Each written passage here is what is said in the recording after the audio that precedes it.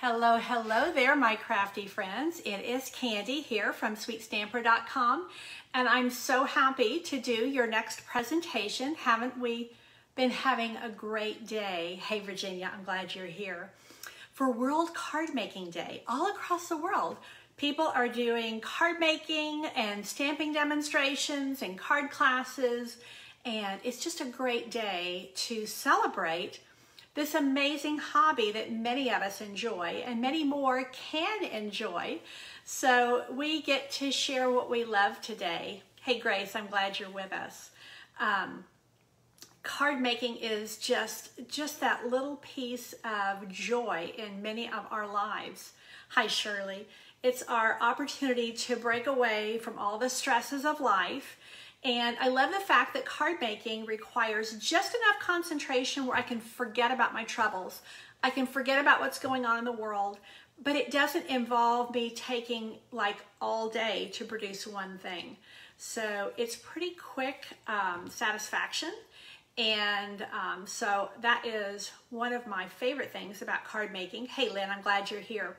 So just a reminder that we are stamping all day. Our presentations are every hour on the half hour. So if you've been with us from the beginning, you've seen everybody. Aren't they doing a great job? I'm so proud of my team. We've just collected a group of us here that, or volunteered, I should say. The team is much larger than just the presenters today, but each one of the presenters volunteered to do this and take time out of their Saturday to make something to share with you, and I'm so proud of them. Some of them have a lot of experience with Facebook Live, and they do these weekly. And then we have some who have done just a few, and one of our girls that was on earlier, hey Cheryl, hi Gail, and it was her very first Facebook Live, so I'm very proud of them. Okay, I'm going to quit jabbering now. I'm the talkative one of the bunch, and I'm going to go ahead and flip the camera down and show you where we are going to go. Let me grab my stamp set so I can show you what we're going to do and give you a few tips and tricks. I have what's really considered a beginner card. Anybody can make this card. You don't have to have tons of supplies. I don't have any die cutting on this card. I have an optional punch. And so this is the way that I began stamping, with stamps, ink, and paper and watercolor pencils. So here we go. Let's bring the camera down and see how things are looking. Make sure that I've got you in the camera view. I think I do. Let me just make sure it's lining up. And, oh yeah, there I am. Okay. Yeah, hey, all right. Okay. So this is my chosen stamp set for today, Walk in the Woods. This is in our annual catalog, and I absolutely adore these images. I love outdoor images. I love nature images, and so this really fits the bill. In addition to a couple of great images that you can do a little bit of coloring in, a lot of coloring in, or no coloring in. Look at the incredible sayings and beautiful fonts. I love when you've mixed cursive and print. Wishing you every kind of wonderful.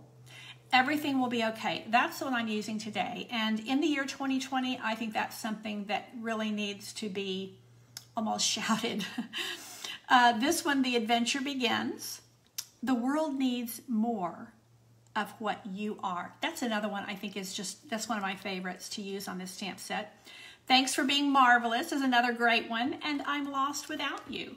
So I think especially in a year where there's been so much social distancing, that's a really nice one to share. So let me show you a little bit of where we're going to go, and then I'll show you a little bit about some tools and things. So I want to show you a couple of cards that I've already made with this, and this one here is highlighting the mushrooms. And I'm going to be using the mushrooms again today. And you can see I've got this thanks for being marvelous. I'm using a somewhat similar color scheme because I'm using cinnamon cider again. Cinnamon cider is one of our new in colors, and it is so scrumptious for fall. It's just like the perfect fall color. So this is something that I had previously done. Hey Lynn, I'm glad you are here as well. I'm not sure that I greeted you earlier. I don't know why my, oh, hey, Salomon is here. Welcome, welcome. I'm so glad you made it here. And Shirley is here. So this is my mushroom card from previously. And then this is my super simple hedgehog card, hedgehog mushrooms. And I'm going to do a version of this today. I'm going to do a little stepped up version of this today. But this is really simple stamping. This is Stamps, Ink, and Paper. I did add a couple of little embellishments here. But other than that, this is Stamps, Ink, and Paper. And this is done with the watercolor pencils, which is what I'm going to use today. Now, when I had done this card, I used, this is actually on watercolor paper. And I used ink and a watercolor, it's not called an aqua painter anymore. I think they're called like watercolor brushes. So you get, you can get really different looks depending on the coloring medium that you are using. So let me show you a little bit about what we're going to use today. My stamp set is here. On page 144 in the catalog, you will see there are 2 sets of watercolor pencils. I highly recommend that you get both. We had, this is the initial set that was introduced for us, and it has 13 pencils in it. Then they decided to come out with a second set, and it's the assortment 2. It only has 10. Now the first set is $16, but you get 13 colors, so that's amazing value. And they last, I mean, really almost forever. And then the watercolor pencil assortment number 2 gives you 10 additional colors, which I love because here you have Old Olive, then they added in Granny Apple Green, so you can kind of get a brighter green with that. Here we have Pumpkin Pie, then they gave us Cajun Cray. So this definitely adds to our color options and makes a big difference. And what I do with mine is I keep them all in just a little pencil case. So then they're easy to grab. They're also super easy. They have, I love the fact that the color is printed on the barrel and on the end. And one of my top tips when using the watercolor pencils is you don't want a sharp tip. You want to keep your tip kind of dull. And that is all I need to show you there for now. Let's go ahead and start stamping. So I have a little piece of Whisper White cardstock, and I have all the measurements in my PDF for you. So what I'm going to do is I'm going to ink up, and I'm just using my Memento black ink pad. You could use the StazOn, but it's really not necessary. And I'm a fan of only using what is absolutely necessary. Now I have a little Post-it note pad here somewhere. Oh, here we go. So what I'm going to do is I'm actually going to mask this. And this is a super simple technique. When I have the hedgehog, if I stamp him in right on top of where I have the mushrooms, you'll be able to see all this grass in the middle of my hedgehog.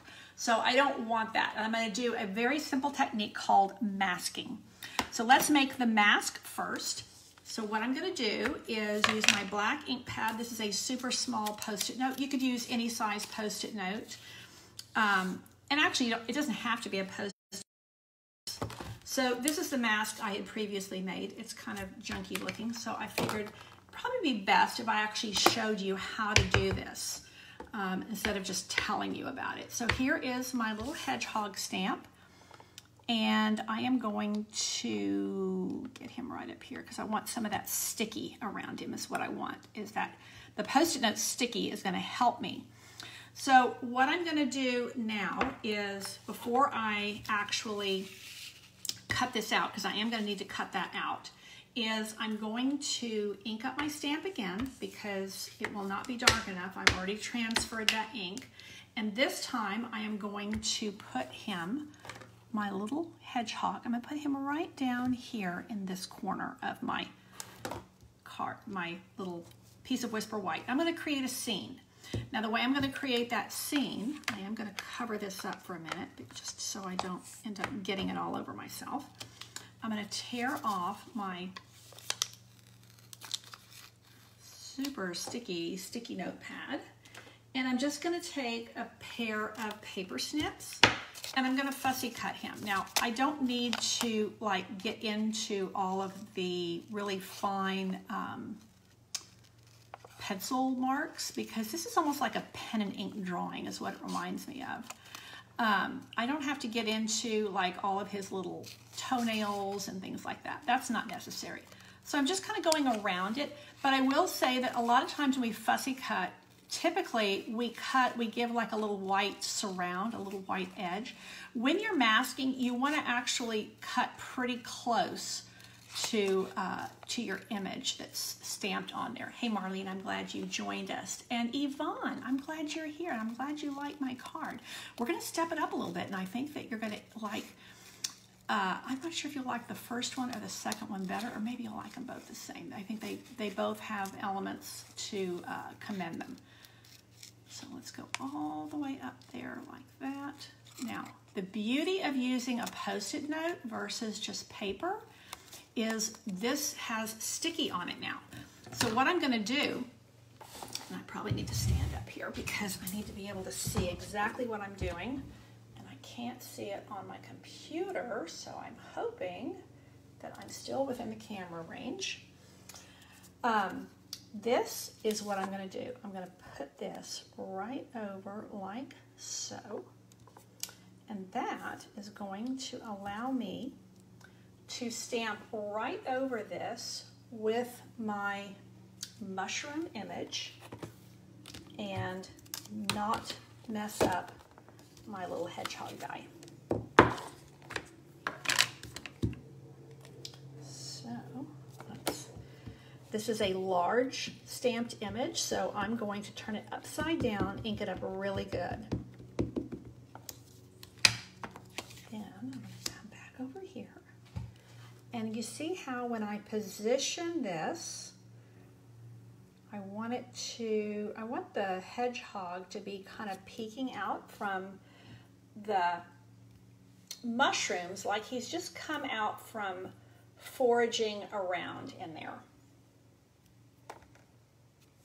Now watch. Take the mask off. Voila. There's my little hedgehog scene.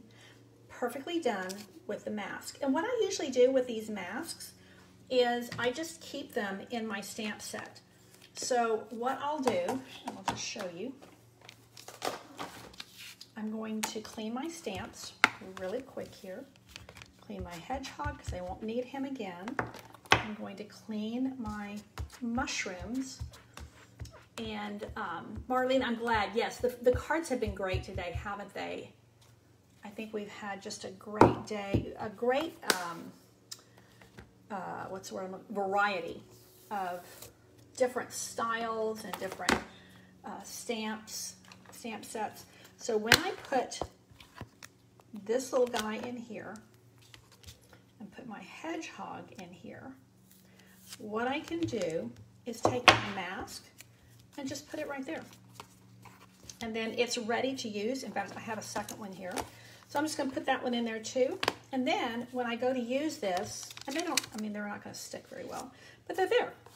They're there. It doesn't matter if they get ink on them. So that is ready to go the next time I want to use it. Okay, so let's see how we're going to color these little guys in. And what I like to do is when I've selected the colors I'm going to use, instead of having to rummage through all of the colors in my little pencil case, I pull out the ones I'm going to use and just put a rubber band around them. Now I'm going to start with the basic black, and this is going to allow me to just really darken some of my hedgehog and make this just a little bit darker. Then I'm going to go in here and I'm going to add a little bit more color to some of these lines. Not all of them, but some of them. Anywhere that I want there to be a little bit more definition. And definitely down here on his little paws and his little nails, and then right down here as well. And then I need to get a little bit on the outside here so we can see easily, readily where he starts and where he ends. And then I'm going to take a blender pen, and this is the secret when you're using the watercolor pencils. The blender pens, I think they're still $10. They've been $10 for a long time, but they are, you get 3 of them, and look how it blends color. So this causes the black to be blended out, and now I'm just making him a little bit more of a gray. And if you look at hedgehogs in the wild, we lived in England for 9 years, and we had hedgehogs every night in our garden. And I know that parts of the United States you have hedgehogs. So they are sometimes brown, sometimes gray, bits of black in them, just kind of natural colors. And so by doing this, I have a really cute hedgehog. I didn't want to make him too brown because I wanted there to be a little bit of contrast with the mushrooms. Robin, I'm glad you like my tips. I think that watercolor pencils are just the bomb. And I will say, one of the reasons I think that when I first started stamping, this is the first things that I did. I first started with watercolor pencils and wildlife images, because that's what I'm very drawn to. And I will also say I'm a child of the 60s. And growing up in the 60s, we didn't really have markers. The only markers we had were, I got a little bit of a piece of grass up here, so I better include that. We had magic markers, but they were real fat. They definitely were not artsy. And so that came about much more in the 70s and 80s. And so as a child of the 60s, I had a set of, well, they weren't called watercolor pencils. They were just colored pencils. But they were, now I recognize, they were artist quality. They were really soft leads, and I absolutely loved coloring with them. So I think, you know, when you can tap into those positive childhood memories, you're probably in a really nice place. So any of my other senior friends here, anybody else who grew up in the 60s, you're going to know what I'm talking about. Now, this is Old Olive. Now I'm going to come in here with a little bit of Granny Apple Green and just brighten that up a little bit so it's not too dull. And you see how I can just kind of press right over that? I'm not even going to use my blender pen on that because it's already kind of blended. And that keeps it from getting too kind of muddy with the Old Olive. I don't want it to be too dull or, yeah, I guess just dull. Now, what I'm going to do on these mushrooms is a little bit different. So I'm going to start with giving them just a little bit of definition with my Early Espresso. And Early Espresso and black go really well together. The Early Espresso helps keep the black from getting too dark. So I want this to have the look of being drawn, so dark that it is too much of a good thing, and that's definitely what you can have. So I'm really just kind of coming in and going over those drawing marks. Now what I'm going to do is I'm going to take a true scrap. I mean, you can see where I've been cutting this out and stamping on it and everything else. So this is a true scrap, and one of the things that I like to do is to make my own little color palette. So I'm just going to scribble some crushed curry, and I'm going to scribble some Cajun craze, and I'm even going to bring in a little bit of cherry cobbler. I mean, those are classic fall colors right there. And I'm also going to bring in a little bit of the Early Espresso. And what this allows me to do is to come in here and pick this up and bring it in to what I'm doing here. So this allows me to not draw directly on here so I don't get such a dark version of that color. And it's also going to allow me to take some of this Cajun craze and this crushed curry and blend them out for a softer version. And see how I'm just coming back in now to that early espresso and getting a really nice mix of color.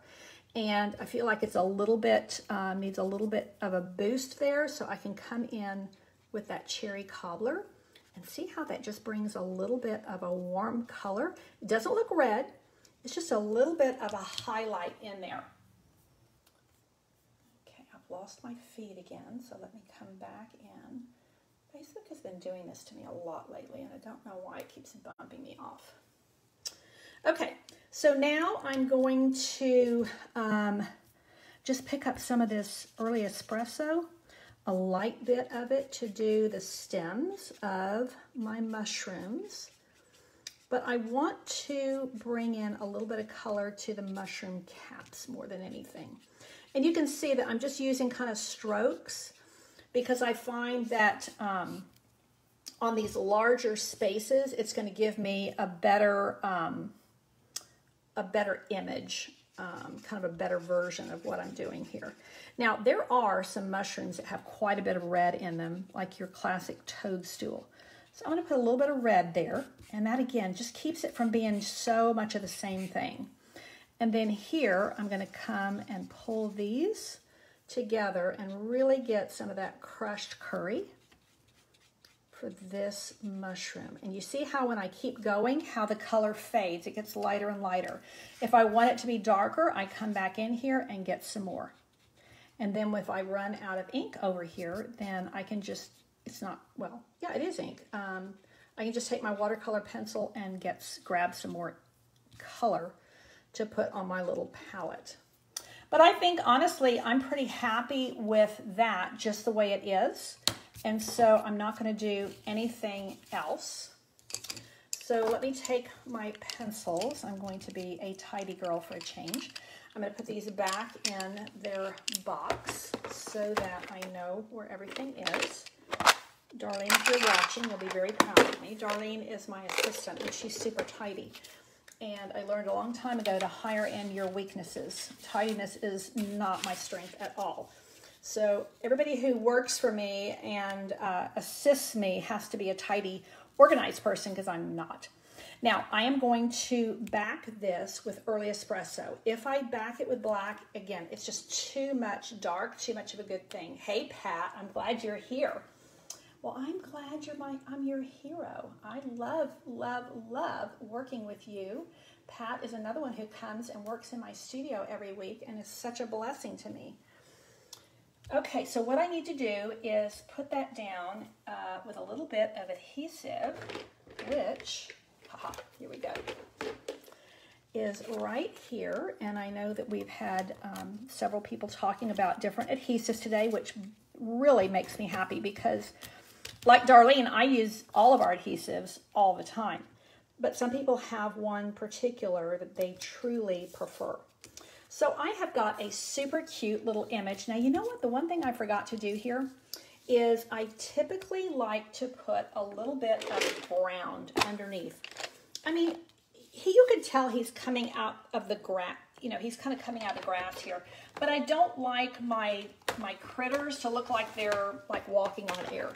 So let me just pull in a wee bit of my palette again, and you have something on your lips. I missed that entirely. I missed that entirely. Okay, there's something funny going on my Facebook feed. I don't know what it is, but you guys are commenting about something that I've completely lost. Okay, what I'm going to do is I'm actually going to put a little bit of grass under my hedgehog, and you can see that I'm taking some of my greens again, as well as some brown, to create a little bit of dirt and a little bit of grass right underneath here. Let's see if I can do this without totally mucking everything up.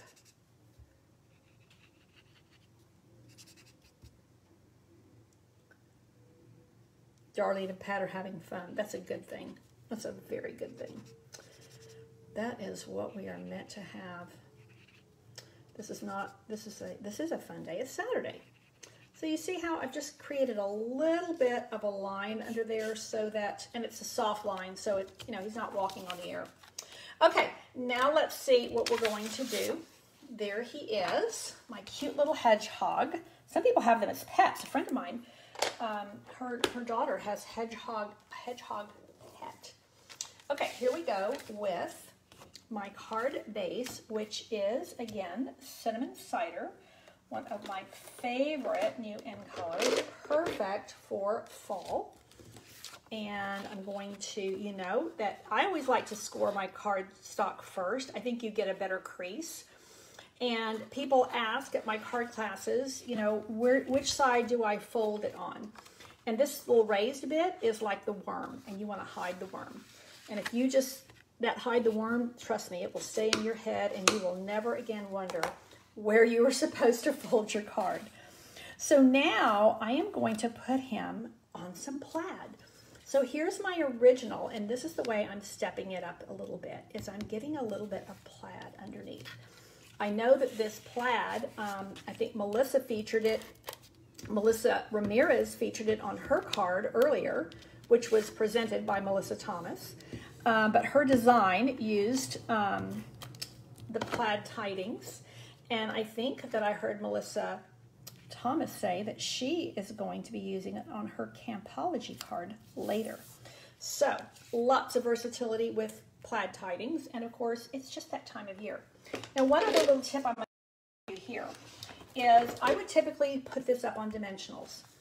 You may or may not have noticed these black dimensionals in the catalog. You actually get a combination pack. They actually make a big difference when you're adhering these dark colors. Instead of having this white kind of shadow when you open the card, when you see it sideways and you see that kind of little bits of white, kind of just, you know, when you open a card and you see, you know, this little bit under here, instead of having white, it can be a little bit unsightly. I will confess that when we first came out with these black dimensionals, I thought, well, that's one of those things that I really don't need. But I have come around and I have definitely changed my tune on them. I think they make a big difference. You can already see how they just blend in with that early espresso. And so when you open my card, you won't see any, you know, little white bits. Now, because I'm using the Designer Series paper, I can't stamp my greeting directly there. So, never fear. I'm going to make a little flag to put on there, and I'm going to bring back in my early espresso.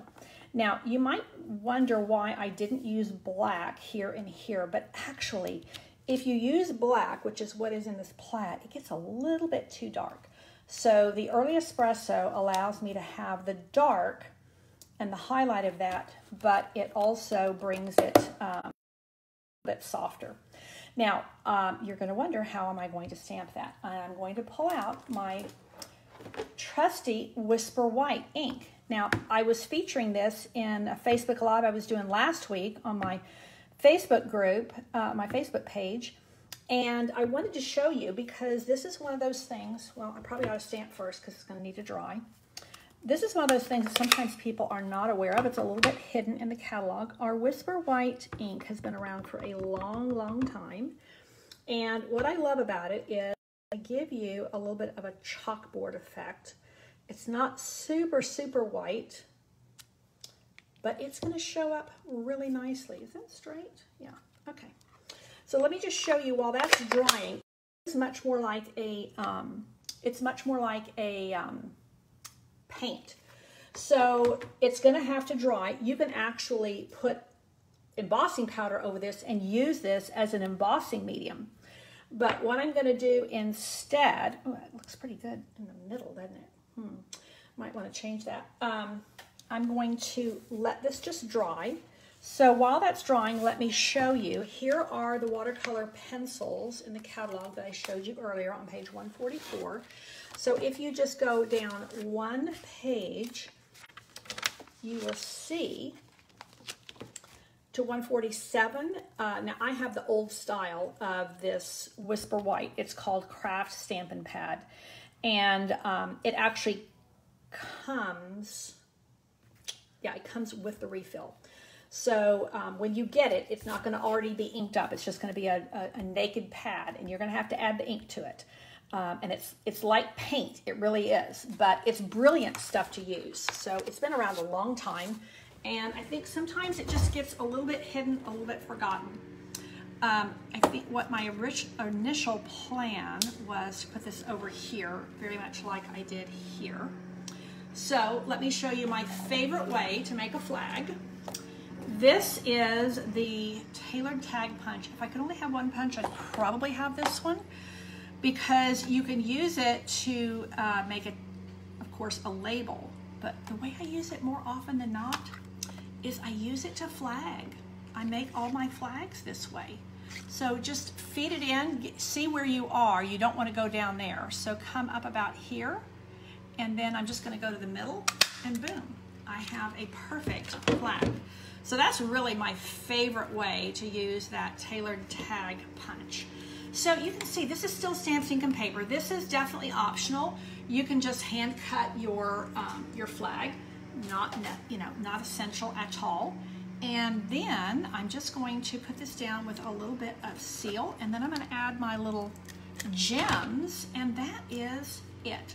I think what I like about this little hedgehog, and really this whole stamp set, definitely I could send this to one of my sons. I could send this to an uncle or a cousin, a guy cousin, easily. So I love the fact that this is very much gender neutral. I could send these to men or women, boys or girls, and they would love it. Mary, you saw the video where I used the white ink and you ordered it. Yay, I'm glad. I think you're gonna love using it. See how it's dried already. It takes a couple of minutes to dry, but it's a fairly crisp white. It's soft, but it's fairly crisp. If you put white embossing powder over that and heat it, it's gonna be really bright white. So now what I am going to do, and I thought, you know, those toadstools that have the polka dots on them, that was kind of the vibe I was looking to recreate. So I thought I would just take a couple of these. These are the Elegant Faceted Gems. It's what I'm using in a card class I'm featuring this month. And you get some of the clear ones, you get some of the petal pink ones, and you get some, these are a little bit more milky white, and they're a little bit more, they've got like glitter in them. So on this one, I used, and I probably should try that and see, I used the petal pink ones, and they just kind of blend in. These, when you use these, they look a little bit more like raindrops. So I definitely think that having a little bit of color gives them more of the look I'm wanting to kind of recreate, just, or maybe not have polka dots so much as just a little bit of that look. So on my smaller mushroom here, I'm going to use a smaller petal pink gem. And again, these are the Elegant Faceted Gems. I will have all of the supplies listed in my PDF. So there you have it. I did want to put something on the inside, but I don't think I have my Whisper White. I would typically put a piece of Whisper White cardstock on the inside as a little panel. Makes it easier to write. This cinnamon cider is light enough that you could definitely write on the inside, but I think it looks a little bit more finished on this. It's a fairly dark cardstock. To put that layer on the inside, and then to be able to put a little piece of the designer paper on the inside. Now I can, let's see, do I have my liquid ink? No, not liquid ink, well, I don't have my liquid adhesive over here. Oh, that's a dirty envelope, that got messed up. But you see how I could do what Terry Lynn did. You know what, I'm gonna break away for 1 second. I'm gonna get my Whisper White cardstock, and I'm gonna get my, my liquid glue so I can totally finish this and give you the whole look. So let me take 1 second to step away here.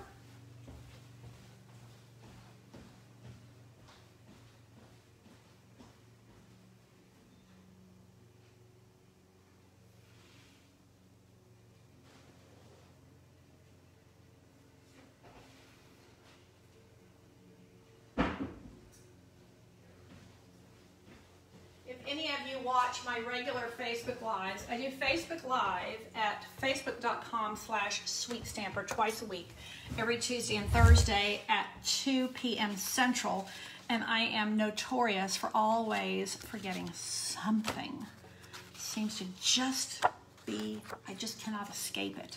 Okay, so this is going to go on the inside here. Now I have a little scrap of this designer paper. Ah, here it is. So I can put that, just like I'm going to copy Terry Lynn. This is exactly what Terry Lynn did. So I don't actually need my liquid glue yet, but I will in just a minute. So I'm still going to use my seal here because it's quick and easy. Again, I like all of our adhesives. I use them all on a regular basis for different things. So Kathy, I'm glad you love my cards. Like I said, this Walk in the Woods stamp set was one that caught my eye when the new catalog first came out. And I think it's just adorable. So there, I have that nice little piece there. So even though this is a bit mucky, this has probably got laid in some ink or something, I'm going to put a label over that anyway, so I'm not going to worry about that. So what I'm going to do is take my liquid ink, which is probably getting very near the end. Take that. Let's see if I can dab it. I thought that Terry Lynn did a great job with her envelope, and that's kind of inspired me.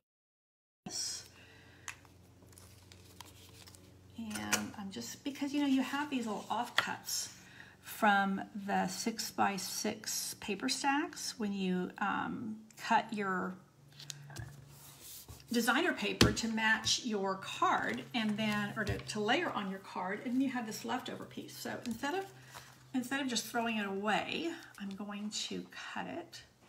And you definitely want to use the liquid glue on that, and the reason being is because this is going to go through the mail system, and it's going to go through machines, and it's going to be thrown into piles, and you don't want anything coming loose. And the liquid glue, you can get a lot closer to the edge, and so it is definitely the way I would recommend doing any kind of envelope. That's what I'm looking for, embellishment. So there, doesn't that look just like fall? Isn't that a gorgeous plaid? So there is my plaid envelope. There is my plaid card, and I'm actually really happy with the way that turned out. So this little tutorial showed you how to use the watercolor pencils and to mask your image so that you can create a scene really with ease. And here's my original. This is what I was going to do today, and then I decided to step it up just a wee bit. I really like them both. This would be a fun card to send to a grandchild, a college student. I would actually send this to my husband if he were, you know, on a business trip or something. I don't know. Nobody's really going on business trips right now, but I think this could go for a lot of different things. It's also, everything will be okay. This is a good one to send somebody who's in hospital or somebody who's received a really tough diagnosis. I have so many people on my prayer list right now with really heavy-duty things going on. And this is a great card. I think it just exudes comfort. Not only that everything will be okay, but look at that cute little hedgehog. A little piece of nature coming to you, to encourage you. And yes, Terry Lynn, you're right. This plaid screams fall. It is a beautiful plaid. This is the this is my plaid. It's all, you can see how much I have just really whacked into this. This is all I have left from my first package, and I have a second package that just arrived. So I have used the heck out of this paper. Absolutely love it. Melissa featured it this morning, and she very aptly said that there are plaid patterns in here that work for fall, that work for Christmas, that work for Valentine's Day. I highly, highly recommend it. So that is my tutorial for you for today. And naturally, I went a bit long. I am the chatty girl here, so that's just kind of the way I roll. But thank you so much for tuning in. Our next presenter is up at 3:30. I'm still putting in the pictures for my PDF tutorial, but that will post here shortly. And for those of you who have not been here all day or missed the introduction, every single one of our videos will have a PDF tutorial. This is all free material for you. So use it freely and share it if you would like. And we still have several more presentations through the day. So thank you so much for tuning in today. Take care and God bless.